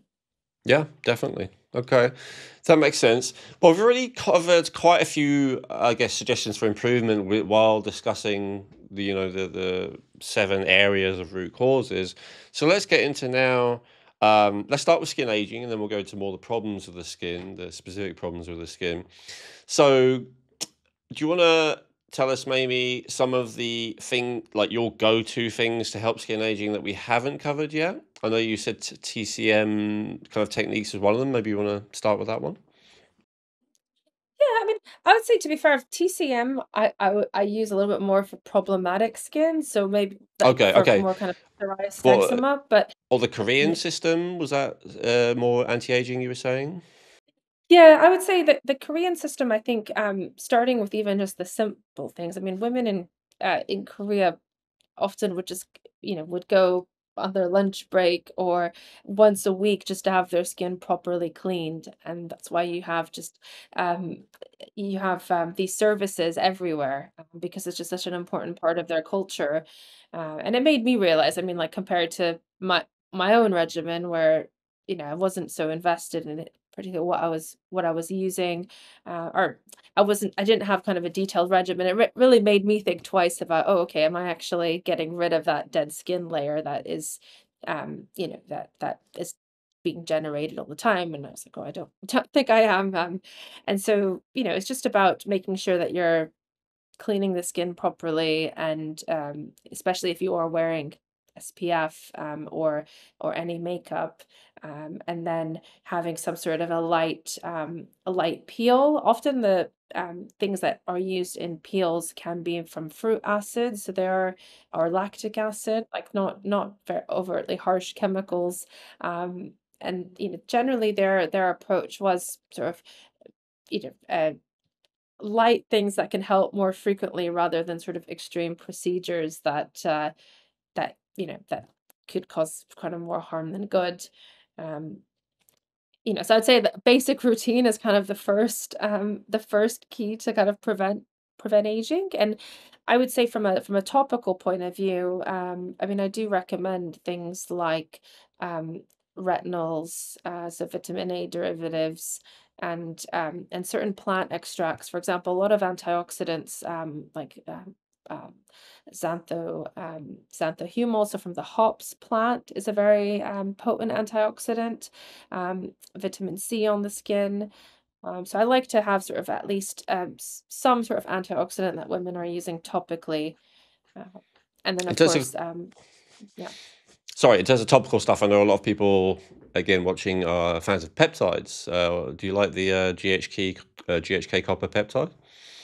Yes, I love the GHK copper peptide. I mean, that is one that I suggest all women use if they do have any, if they do any sort of procedures like microneedling or radiofrequency microneedling. I always, that's kind of my go-to um, like post-procedure to kind of to heal that kind of that recovery process. But I find that's a very good one to actually put underneath sunscreen. And I use a like 2 to 3% GHK copper peptide on every day. And it's quite an interesting, for you, for those who haven't seen it, it's a very, very nice color blue. And it's one that I think is it's actually been around more than people think. It's become quite popular recently, but it's definitely one that, particularly for that like dry, scaly skin, it's good. But I mean, even in those who don't have dry skin, like I don't have dry skin, but I find that it's just a really nice, a nice thing that soaks in very well and has quite good research for its anti-aging properties. Interesting. Any other peptides that you would go to? I can imagine like something like BPC 157 or TP 500 would be beneficial, but maybe you wouldn't use them because they're expensive and the effects would be minimal. So, yeah, what peptides are worth the money from your point of view? Are there any others? I mean, I would say BPC 157 just for the mucosal surface. I like MOTS-C as well because of from mitochondrial perspective and kind of helping with that. Those would probably be my kind of my go-to skin peptides. But I mean, I think the GHK copper one is my sort of my favorite one for skin specifically. Um, I I would say again, it really depends on if somebody's skin, let's say, has aged because of after a viral infection, then using things like the thymosins or would be something I would include. But I don't yeah, I would say that probably the copper is the only one consistent one that I use all the time, just specifically for skin aging. Um, but the peptide world is kind of i- is advancing every day, and there's certain also like bioregulators and things that I think are good, but I just at the moment just don't know enough about them to recommend them because it's um, I would say though there is actually this could be relevant because I think we're talking about skin from a maybe a more aesthetic sense, but there's a very interesting product called Curaderm that is I believe it's actually derived from aubergine eggplant that is has very strong antioxidant effects, and it's actually one that is has been used even on certain like BCCs and skin cancers, but also just for um, for any kind of growths on the skin. So there are many other agents that are yeah that are good. Other peptides, yeah, I was gonna say just because the copper one seems to always dominate the my Yeah, headspace. that's okay. Let me ask you another question. What about? I was thinking back to nutrients actually. What about niacin? We had someone on a while ago who was a skin expert, and their main focus was on niacin. Their claim was that the skin is always depleted of niacin to various degrees, so they were a big fan of topical niacin. What's your take on topical and niacin in general? It's an interesting one because niacin kind of taken orally, we often associate with skin flushing. So we just, obviously would want to then pick like a flush-free niacin. But I think, your skin does need oxygenation, and we know that niacin is so important for vasodilation. So um, I personally I haven't think, really. sorry, just to explain that, I think their perspective is like it was a lack of NAD plus that was the issue, and so the niacin would boost the NAD plus. That's where they were coming from. Fair enough. No, it makes a lot of sense. But I mean, I would also look at it. I mean, to be honest, niacin derivatives, niacinamide, are in lots of skincare products. I think it is actually even in one of the creams I use. I probably do use it, but it's not usually something that I've used in isolation. But I think that uh, I always talk about with mitochondrial health how important oxygen is, and I think just oxygen perfusion, and I think anything that would help would theoretically help the skin health. So that might be another angle to look at it, not just from strictly a cellular mitochondrial angle. Um, but I was gonna just add that apart from niacin, I really like to use things like methylene blue and H2 tablets just to increase oxygen status. So if somebody has, let's say, aging skin, but also suffering from muscle cramps and exercise intolerance, then that might be another thing I would use. And I've seen that actually really improve like color to the skin. And it makes sense because you're then perfusing the skin more. Yeah, okay. Electron donor in the case of methylene blue. How much methylene blue would you use for skin health? What kind of range? I mean, I'm gonna say between 20 and 40 drops. And but that is, if I convert that, that would be somewhere around I mean, I That's a lot. I think that's imagine. 10 to 20 milligrams. I think it's usually Yeah, half a but milligram then a drop. yeah, I think maybe I'm overdoing it, but just please note that with my patients, a lot of them are really struggling with mitochondrial issues. I would probably start with, yeah, maybe kind of like a third of that.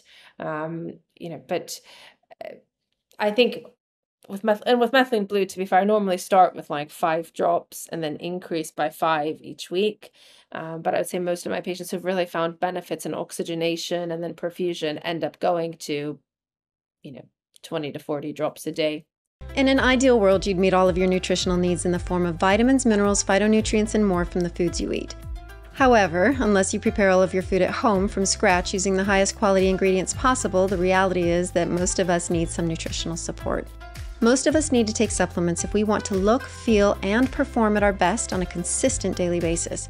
And this is especially true if you have genes that give you an elevated need of certain nutrients.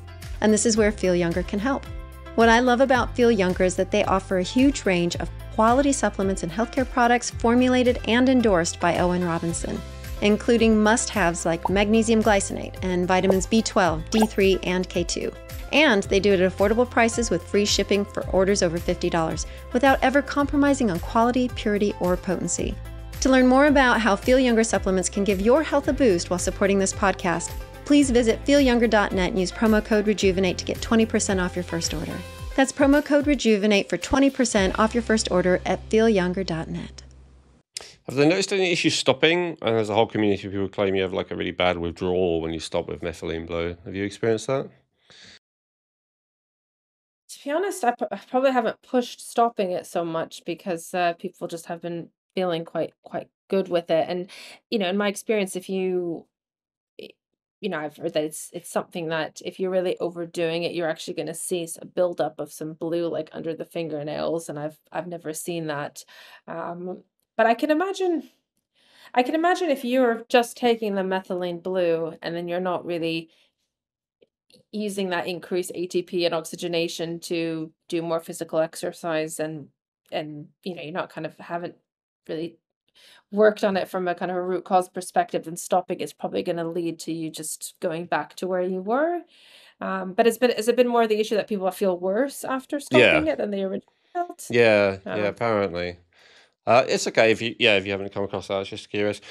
Skin tightening. When I think of skin tightening, I'm thinking of two things. First of all, if ever I put aloe vera on, which I do sometimes, it really seems to tighten my skin. I don't know if that has any permanent effect at all. I'm just curious.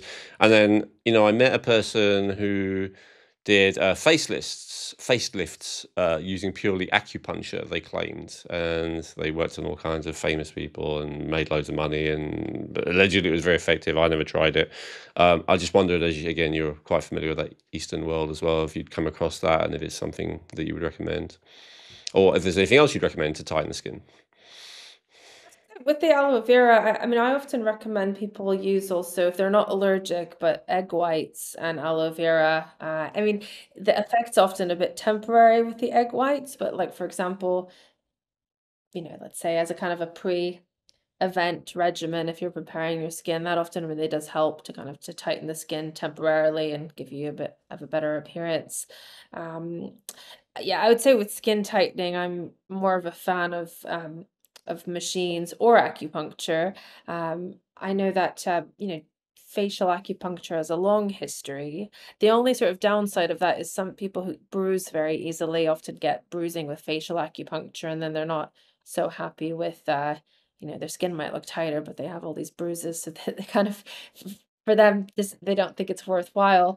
Um, but I mean, I think to be honest, it's like the facial acupuncture is basically where you know where now we're using microneedling and radio frequency microneedling. That's all kind of stemmed from that idea that the needles are increasing collagen production. And I think I would definitely recommend facial acupuncture. I don't use it in my practice, but it's one where I think if you wanted to do it, you should be doing it a bit more regularly. Like, you can't really go for one session and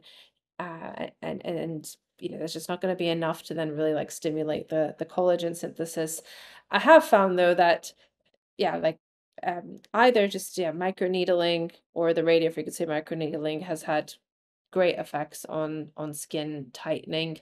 And this is, again, where in I would say in Asia and in Korea, the frequency isn't quite as strong, and I find that it ends up being better because if you do break the skin in the process of doing one of these procedures, you're more at risk of hyperpigmentation. So I quite like that less is more approach where you're doing sort of lighter microneedling, and I found that in my patients it's really helped. Things, like, for example, skin laxity in like the double chin area, around the eyes. And it's, there's not really any, I think if you do a lighter version as well, the downtime isn't as bad. I mean, usually you're a little bit red the day of, but then the next day your skin is pretty much back to how it was. And then usually the effects you see later, so you see them about a month later because it is trying to stimulate that collagen production. Um, yeah. And then just going back to what we said earlier, but it's important after those procedures to have antioxidants added in. So I like to then use the GHK copper, but also some of the things like vitamin C and other antioxidants on the skin. Okay, yeah, makes sense. Is there any other procedures that you are a fan of, weighing everything up, like the cost, the potential side effects, the hassle, whatever, like what's good value to you? You mentioned microneedling. Is there anything else? Um, I would say, I mean, going back to kind of also non-invasive things, I find a lot of the facial massage techniques that are used in Japan, they have like Kabuto facial massage, and then in Korea they have this it's a painful massage, but it's one where they're really trying to change the bone structure. It's called Golgi massage, and I find that one isn't particularly relaxing. I tried it once, but I find that people who like I I think a lot of times people just have so much tension in their face, and that's also causing a big degree of aging. And so if you're doing anything that can help just relieve the muscle tension there, um, I think that's one where it's good for your skin, but it's also good for your mental health. And those tend not to be so expensive, those sort of facial massages. But ideally, you would be doing that, like at least once every month, every 2 months, not just as a one-off. Um, I mean, I would say most most bang for your buck probably would be it's expensive, but something like radio frequency microneedling, you can do that, and even after one session, you can see, yeah, I would say good results. The problem with that is you really have to have good aftercare, and you have to make sure that the esthetician or the doctor you go to doesn't try to I would say doesn't try to overdo it with the machine, because if your skin is quite sensitive, you can actually leave with a bruised and sort of bloody face that that then does heal, but the blood those spots can actually lead to hyperpigmentation, and then you might end up regretting it. But a well done one, I think, is probably the best bang for your buck. Okay, Um, but there's an art yeah, to it. yeah.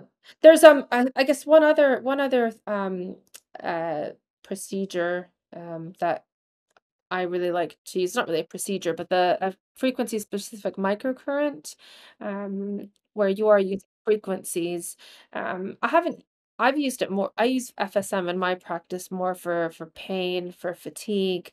But on all the courses I've been on, there have been, there are programs for skin health, skin laxity, acne, anti-aging, and um, I mean, I know and at least when I've seen the case studies, they looked quite convincing, but it's just hasn't been something I've done in my practice so much. But I think it's something to look into for skin health, and that's actually something that if you have an FSM machine at home, you could theoretically run it the time at night. Okay, is that crazy expensive to buy for someone?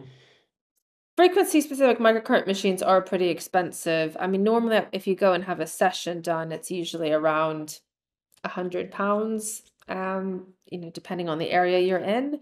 Um, but the machines usually are, upwards of like £1,000. But I wouldn't probably invest in it specifically just for skin health. But if you are somebody who happens to have one for other reasons, then and you have a practitioner who, let's say, programs it for you, then you can add a program on for skin health, and that's a fairly low. It's a very low risk thing to just have to help also with collagen production and tissue repair. Nice. Okay. Well, let's get to the specific skin issues. I know probably we've really, and that's why I structured it this way, because I figured a lot of the advice we've given probably will be helpful for all these things already. So we can just limit ourselves here to, the things that are specifically for each issue. And I probably will forget some of them, but off the top of my head, let's start with psoriasis, maybe. So when I think of psoriasis, I think of sunlight and vitamin D as being one of the like first things I would start with. But again, I'm no expert on this. What's your take on psoriasis? Psoriasis, so I think this is where, looking at these conditions holistically, it's quite a, you have to look at all areas. And, psoriasis we know is an autoimmune condition. So vitamin D is definitely a big component, but I would say the health of the gut lining, um, and and also seeing if that psoriasis has been after a viral infection, after a traumatic event, and really, trying to work out what's caused it. There are many different types of psoriasis. So, like the most severe type, like erythrodermic psoriasis, that requires, I would say, quite an extensive program to really go really deep, as you're saying. So you have to then look at the surface, and then the kind of the deeper organs. But that in my practice, I would say, something like low dose naltrexone has actually been quite effective for helping with psoriasis. And then, topicals that are like heat clearing, reducing dampness, looking also at omega 3 to 6 balance. But vitamin D, that's where actually I found some of my psoriasis patients have to be on 10,000 units of vitamin D a day. But we get to that dose because we know that their levels are very low, and then when we recheck, their levels are you know, normal on that dose. So yeah, I wouldn't suggest that you just go and take that high amount without knowing what your level is. Yeah, yeah, very wise. Yeah. Okay. And let's go to, we talked about acne next. I know that's not, it's kind of associated with teenagehood, but of course, I've met people who have it in their 40s and beyond. So, what's that about? What's the best thing for that? So with acne, I would say depending on what the age is, obviously there's a hormonal link and a kind of hormonal fluctuation that contributes, but often that hormonal fluctuation is because of gut microbiome imbalances. I find at least in teenagers, so that's often where we're doing a lot of SIBO clearing and repopulating the gut with good probiotics, and there are specific lactobacillus strains that are supposed to be particularly good for skin health. I haven't found that necessarily you need to find a probiotic that is for skin health. I found that, we kind of look to see what you're low in on a gut microbiome test, um, and then really kind of work from there in terms of replacing and repopulating the gut microbiome. Um, uh, yeah, and so that's usually where I start. But I would say for particularly for adults with acne, there is often still a link with hormonal imbalance, and particularly women, for example, who are having a lot of acne in sort of the chin area. So that's where I often see things like polycystic ovaries, and then we're really trying to work on like reducing testosterone and also yeah, balancing that out. Okay. What about eczema? Is there anything distinct about how you would treat eczema? Eczema, again, autoimmune, and I would say that the eczema patients I see in my clinic, I see a lot of children with eczema, and there we often see a big genetic component with methylation um, and often you'll see that eczema, hay fever, asthma, it's all in the one child, and so you're working at that on that systemically. Um, I think, food allergies are a big thing that I see. And when I say food allergies, often it's again that immune system, the gut lining issues. It's not, for example, something that you eliminate this one food and the eczema's gone forever. It's often that you can, do an elimination diet and then work on the gut microbiome health. And I've seen quite a few cases of eczema cleared simply by just doing that. Um, I've also in adults had some cases where they had lifelong eczema. They didn't really tell me very much about it. They had come to me for other issues, but looking at toxic metals and actually clearing the metals and using binders really seemed to just completely clear their eczema. So that was, yeah, another component. Interesting, because I know again we have various schools of thought. I know who are commonly viewers of this. I know one of them doesn't believe in autoimmunity. They just think it's really toxicity. Like if the immune system's reacting to something like that wouldn't happen if there weren't some kind of toxic excess going on there. Which I don't agree with completely because I see genetic tendencies for elevated immune reactions to things. But I think it might be more true than the mainstream acknowledges that toxins are like a significant factor with that autoimmunity. It's a tough one, yeah, because I mean, I guess you could also argue if we're all being exposed to toxins, let's say in the same family, then why is why is there that often I'll see a parent say, well, this child had the eczema, the hay fever and the asthma, the other child didn't. So I think, in that case, you would expect the exposure to be quite similar. But I do agree that I think toxins do contribute, but then mycotoxins could be contributing, microplastics, and that we have to sort of just figure out what is the culprit and then kind of work from there. Yeah, yeah, I think that makes sense. Okay, other skin issues. Dermatitis, I mean, that really just means inflammation of the skin, right? So we have already talked about that. Is there anything distinct about dermatitis? Just that, like seborrheic dermatitis is often fungal, and so it's kind of it's good to sort of just differentiate between the two. But I mean, I definitely see that being linked to also toxic exposure and general yeah, like irritation of the skin. So that I think more of toxins when I think of dermatitis, uh, for that reason. Interesting. Any other I've forgotten? Any kind of common skin issues that you treat regularly that I've forgotten? I mean, I would say it kind of goes with the eczema, but hives and just someone who with rashes, is generally almost always a histamine, IgE problem, and then really kind of correlating that to, which also could be toxic metal driven, because when we think of something like MCAS or mast cell activation syndrome, you know, my answer is not, okay, we just give an antihistamine and move on. We really are still trying to figure out what's causing that histamine overload and release. Could be genetic, but then also could just be continual toxin exposure. Um, Other skin issues? I mean, maybe sort of outside the scope, but vitiligo is something that I see in my practice. I think I had Um, that mildly a couple of years ago. I noticed that in photos. So tell me about that. I mean, we also think that is more autoimmune, and yeah, I'd say looking at it from a Chinese medicine perspective, we've used other kind of forms of herbs that are, uh, I'd say, more kind of tonifying rather than like heat clearing. But then also low dose naltrexone I've found can be quite effective for that. Yeah, interesting.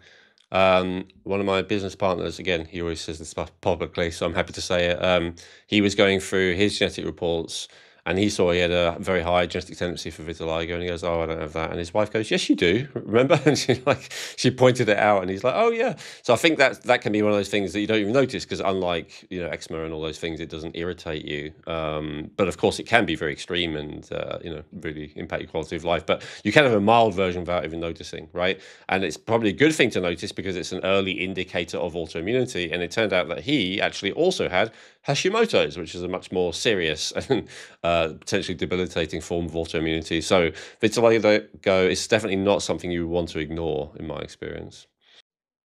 I think that's also these conditions that are autoimmune in nature, like psoriasis. Often, you may have psoriasis, but that can progress to psoriatic arthritis and more like systemic conditions. And I say, if somebody even has a childhood has had bad eczema as a child, they're more predisposed to another autoimmune condition. So it's just, I think then having that mindset that, oh, my immune system is maybe slightly more reactive than the average person's, and I just need to be careful about, making sure that my gut is in order, my sleep is in order. It's just a kind of another factor. And, I think often people sort of say, well, why am I so unlucky? Why I have that? But I always kind of compare it to, for example, some people who maybe struggled with their weight when they were younger.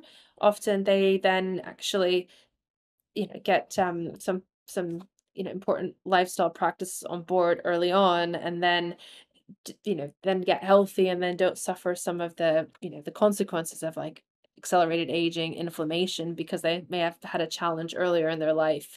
So it's not necessarily a bad thing, just something that you need to just be aware of, and then kind of plan how you live your life accordingly. The one other skin thing I just thought of is like skin tags, moles, like warts, any of those kind of things. I guess more localized skin issues. How would you approach those? To be honest, I found that the in the US versus the UK, the way that it's approached is completely different. Yeah, in the UK, it's completely ignored, right? Let me guess. Yeah. Yeah. Whereas I think in the US is just, okay, well, if you have any sort of a growth that theoretically could be irregular, you might as well just get it off your skin because there's just no point in it being there. It's not really serving a purpose.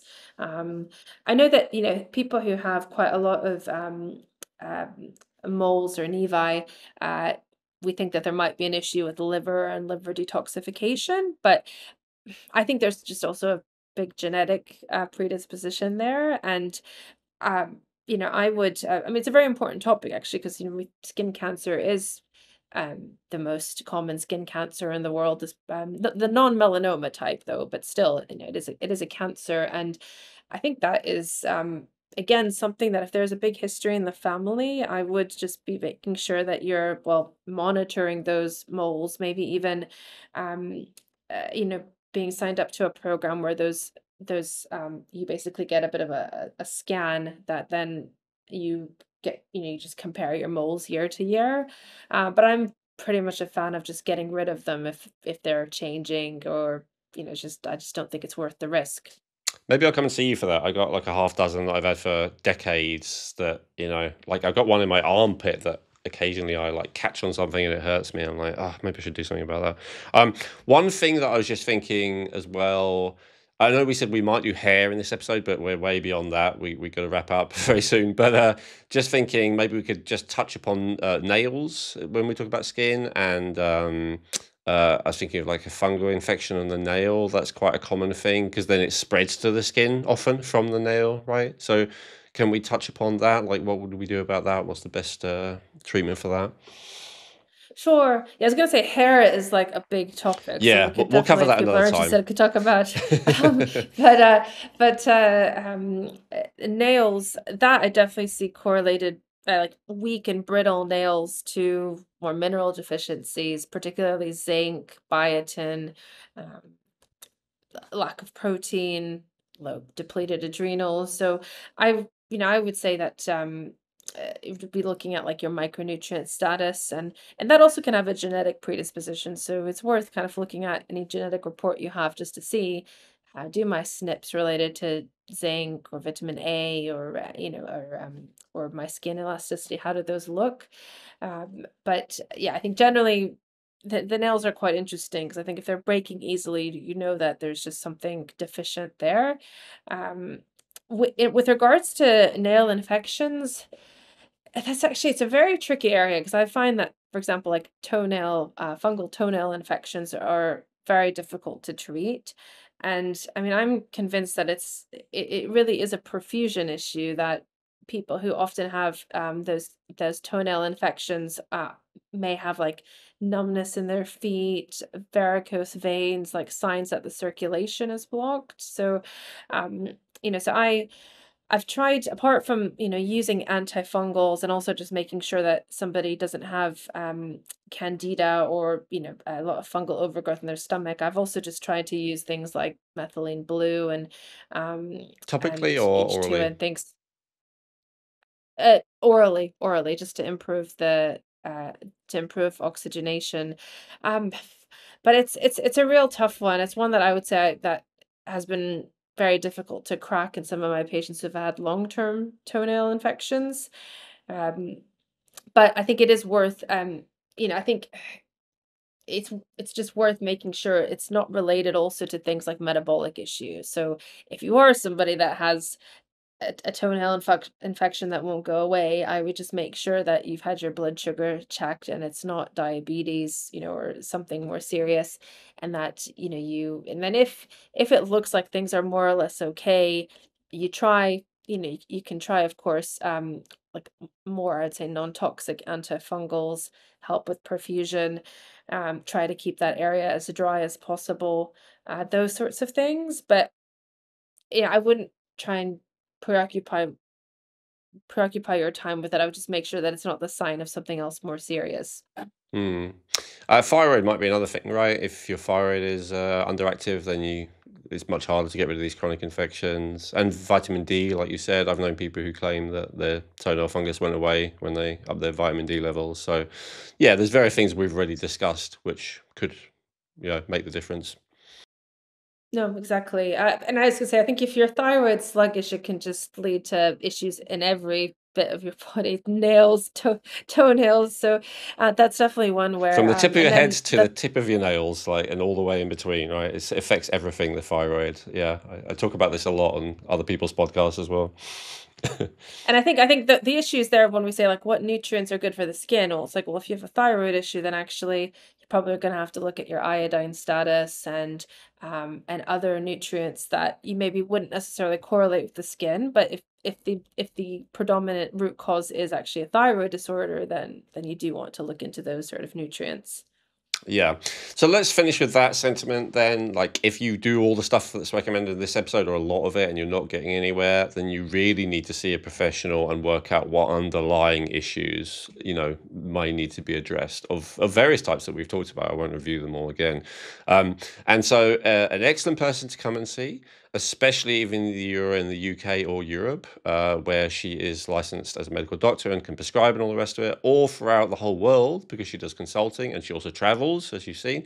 You seem to be constantly traveling between different European countries, Dr. Miriam, every time I talk to you. And I know you regularly go to the US and all that as well, for different purposes. And you've traveled to Asia in the last few years and all the rest of it. So you're an international woman of mystery. No, international doctor. So yes, wherever you are in the world, if she can't work with you directly, then she can refer you to someone who's more local to you. So I definitely recommend checking out Dr. Miriam. If you go to Dr. Miriam Mikicki, which I won't try and spell, but we'll make sure that we have the link for that. Maybe you want to spell it out, actually, Dr. Miriam, but we'll make sure we also have the link in the show notes. Uh, yes, well, thank you so much for having me. And I was just going to add on to your point, like what you said before. It's very important because your skin is, if something is wrong there, generally is, it could be a manifestation of something else. So I just wouldn't ignore it. And if we go back to the first time we had our podcast about blood tests, like it's just really good to just make sure that everything is okay, especially if you haven't had any kind of a blood test for years. Especially with things like, for example, diabetes. So just not to ignore these things. But then yes, to your other point. Yeah, I have quite a interest in skin conditions, so would obviously be happy to try and help anybody. And if you go to my website, www.mikicki, so my surname Mikicki medical.com, there's an option to have an exploratory call. So if then there's anything I can help you with, I would be happy to have a stab at it. Fantastic. Free call, no obligation. Thank you so much, Dr. Miriam. It's been fascinating as always. I've learned some very interesting tidbits, and I'll stop going around claiming I don't know about skin health because I now have learned a bit. I can say I know a bit. Thank you so much. I really appreciate it. If you're watching, remember, subscribe to the channel, leave comments underneath. If there are any comments of Dr. Miriam, because I see her fairly regularly, I'll probably be able to corner her. In fact, there's one comment underneath a previous video I'm going to ask her about as soon as we start recording. So any questions, go ahead and put them in the comments section on YouTube. Remember to like, subscribe. Remember to share with anyone that you think would be that open to it and it will help them. If you know anyone with skin issues, please do share this episode with them. And otherwise, see you next time. Hey, thanks for watching the video. If you enjoyed that, I recommend watching our latest episode, which you can do by clicking above. And make sure to subscribe, like the video, comment, and share with anyone who you think might appreciate it. Thank you.